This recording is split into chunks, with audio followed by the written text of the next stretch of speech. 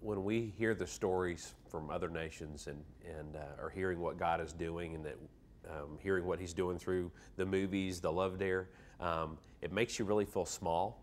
And because we have been with the Lord on this whole journey, we're thinking, how did this happen? We're not qualified, apart from Christ, to do anything that would bring honor to Him. And so, but God takes our loaves and fish when dedicated to Him, and He blesses it, and He guides our steps.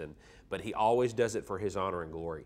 Alex and I, even this morning, we were praying together and saying, Lord, the harvest is plentiful and the laborers are few. Would you help us to be always mindful of the harvest of souls and of lives and of eternity?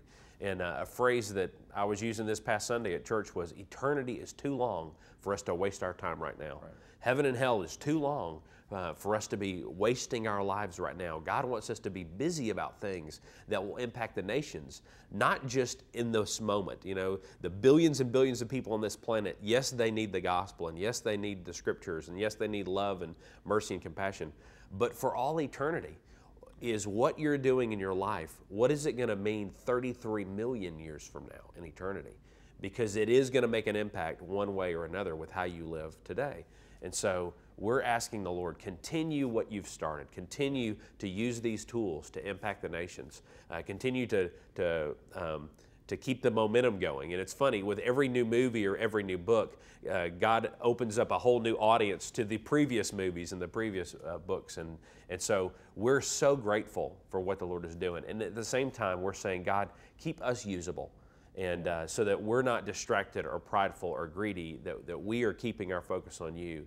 And help us to daily walk with the mentality of, I need to die to myself today and take up my cross and follow Christ.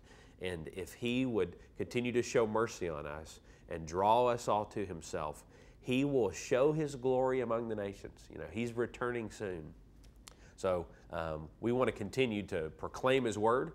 And when we hear that it's happening around the world, and a soldier from Iraq is coming to Christ, a man in Zheng, China is coming to Christ after reading or watching Fireproof, or marriages are being restored through the Love Dare in Brazil, by the thousands upon thousands. We just give all the glory to God, and we say, man, fasten your seatbelts. Let's press on together.